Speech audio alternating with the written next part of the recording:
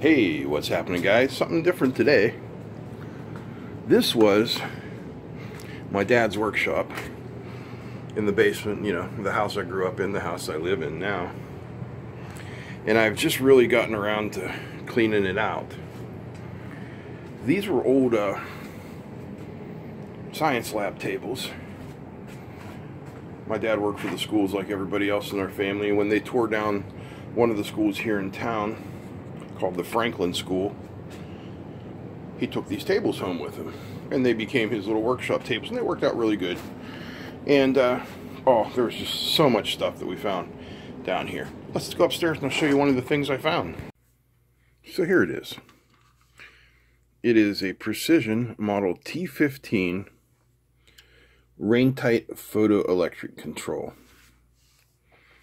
When I was a kid, we had a I guess you call it a pole light out in the front yard, and I used to have to switch it on and off until one day the old man shows up with this guy, or one like it. I don't know if this was the original, and I asked him what it was, and this is what he called it: an electric eye. He said it'll turn on the lights when it gets dark. So if we can get a close-up look here, you can see there is an LDR in there, a light-dependent resistor, and there must be some sort of switch also. And this is a UL-listed photoelectric switch 632B or 652B, can't quite tell. And then this clip on here, I thought it was holding the plastic on. It's not. I'm really not sure what the clip is for. But you can see right here, we have the wiring diagram. So PC, not computer, photocell, our line voltage, the black wire comes in, the neutral wire comes out, and then we need to send neutral and the switch live out to our load. And for our load is something else I found downstairs in the drawer. It was one of these beautiful old porcelain light bases. When this house was built in 1934, it had the old knob and tube wiring, and these are the kind of light fixtures you might have found. And my dad was a pack rat, and he never threw anything away, so we have lots of this. So I think we have everything we need here to put this together. We can do a little demonstration. Need to connect some wires up, and I've got some this extra zip cord here, and let me do a little bit of that and we'll get going. Okay, I've got everything set up according to the diagram on here. I used SolderStick Components because I like them, and SolderStick is a sponsor of this channel, so I wanted to show you some of their products. And here are the SolderStick butt connectors. They're super easy to use. I personally have not had any luck with the hot air gun. Perhaps mine isn't hot enough. Just a little butane torch is all it took. And we'll zoom in here. You can see those are good connections. That solder has melted and flowed in both cases. Now it looks a little funky, and that's only because the insulation on this wire is thicker than the insulation on this wire, so that's bigger than that one. So then, if we go over ahead and look at our T-15 here, you can see our neutral wire comes into here, like right there, and then it goes out to the lamp. So we need to put a T on that, and what was perfect for doing that right there were the SolderStick T-tap connectors, also known as insulation displacement connectors, as they pierce the insulation of the wire. So check this out. Inside of here, your wire is going to slip in there. Let me find a piece of wire here. 1 second. Okay, so here's our wire. And what you do is you just kind of seat it in that little V thing like that. And you're going to bring this over. Get in there. There you go. We're going to bring that over the top, like so. I like these Craftsman slip joint pliers to grab them with. You just get in there like that. Carefully go on there until it clicks. There we go. Now that is solidly on there and your wire has been pierced. So the other side to this equation is one of these like spade type connectors here. And you put your wire in there. And then you have a mostly watertight, but a very solid and secure, and I would call it a safe connection. There's nothing exposed there. That's pretty solid. Now, if you actually need it to be 100% waterproof, well, keep in mind nothing's 100% waterproof, but you could coat it with like that liquid rubber or something like that, and that would help you to seal it up a bit. All right, we've got everything connected correctly. Fingers crossed. This isn't energized yet. I'm no Electroboom. So we'll plug this guy in.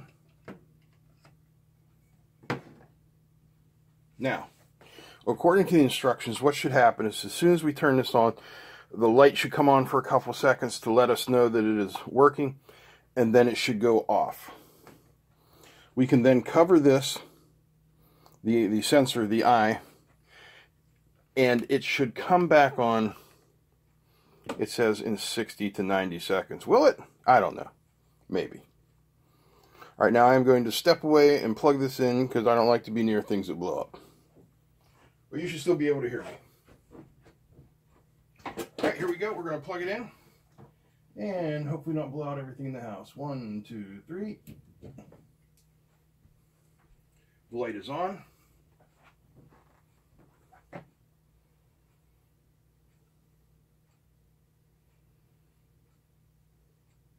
The light does not seem to be going out. It's pulling 11 watts. That may be why that one was in a drawer down there, perhaps because it didn't work anymore. Well, let's see what's inside of it. Oh, there it is. Excellent. All right, so now we're going to cover up the sensor.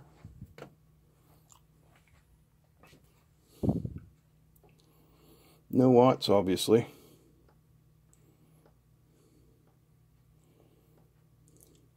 No amps. So that's covered up. And you'll sit here and we'll see what happens. While we're waiting for that to happen, let me turn you over here to the computer. I generally print this out, but since we're doing this, we can just talk about it. Oh, there's the bulb. It is back on and everything is working fine. Anyway, what we're going to talk about is this. Memorial Day is coming up in a few days. That was my cousin, Nate, killed in 2004 in Hadith, Iraq. Memorial Day is for those guys. The ones who gave everything they had. We'll never have a life. We'll never have family. We'll never have children. But they made sure that we would. God bless each and every one of them. All right, this thing is marketed as rainproof, so getting into it might be a little tricky. But rest assured, we'll get in. Since I have no intention to use this, and these are not terribly expensive items, like they're less than 20 bucks. I'm not terribly worried about this. One moment. I'm a good 5 minutes in and progress is slow. I thought this plastic might be all like shattery plastic, but no, it's not. It's very chewy. Which is, probably due to whatever adhesive they used to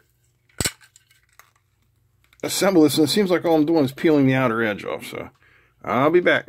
Here we go.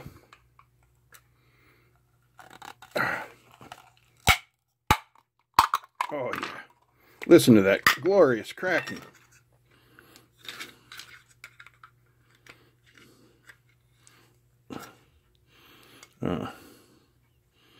Okay. Somewhere. There we are. They've got the wiring all hot snotted in there. It was not coming out. There we go. Ay caramba. So there it is.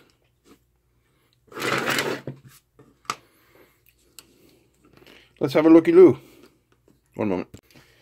So, we've reached the end of the video, and we can finally get to the point of the video. What's inside an electric eye switch? Well, there's your LDR, your light dependent resistor. One side goes off here to the side of this little reed type switch there. The other side goes up here to our neutral connection. There's our line. There's our load. There's the switch. What I'm looking for and not seeing is a resistor in line with that LDR to make a voltage doubler, or a voltage divider. I wonder why.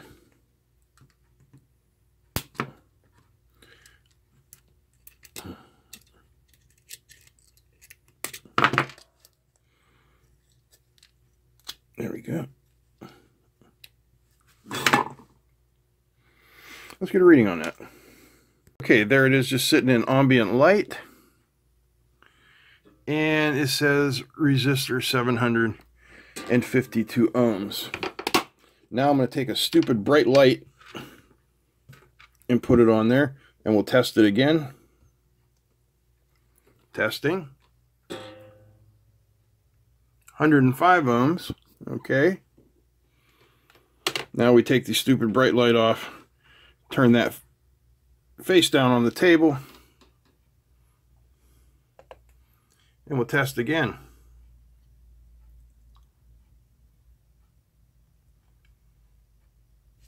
Well, now it thinks it's a capacitor. We'll try it one more time.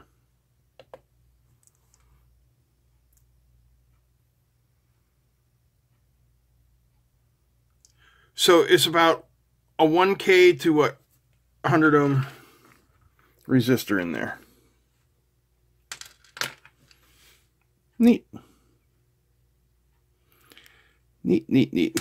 And if you'll notice here, there is a screw on this, which makes it adjustable. See, there's our switch.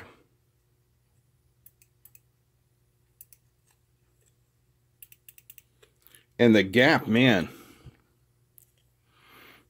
that gap is like not much. But you can adjust it. That's all I was saying. All right, guys. That's it for today. I hope you enjoyed this video. If you did, give me a thumbs up. Feel free to comment, share, and don't forget to subscribe.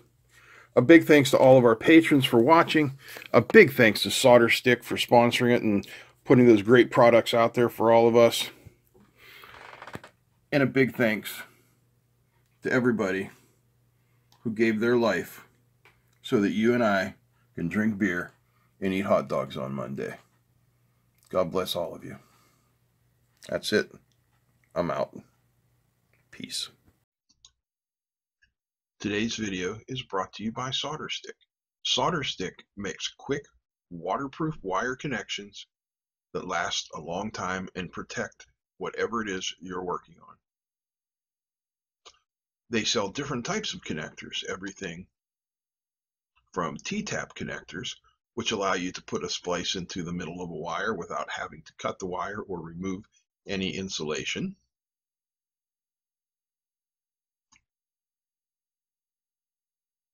Waterproof melt butt connector kits.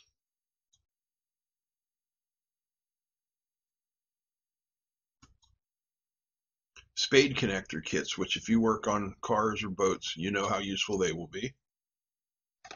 And the same goes for ring connectors. When you need to connect a wire to something with a nut and a bolt, this is simply the way to do it. SolderStick. Remember them for all of your wire connection needs. There's a link down below for a discount.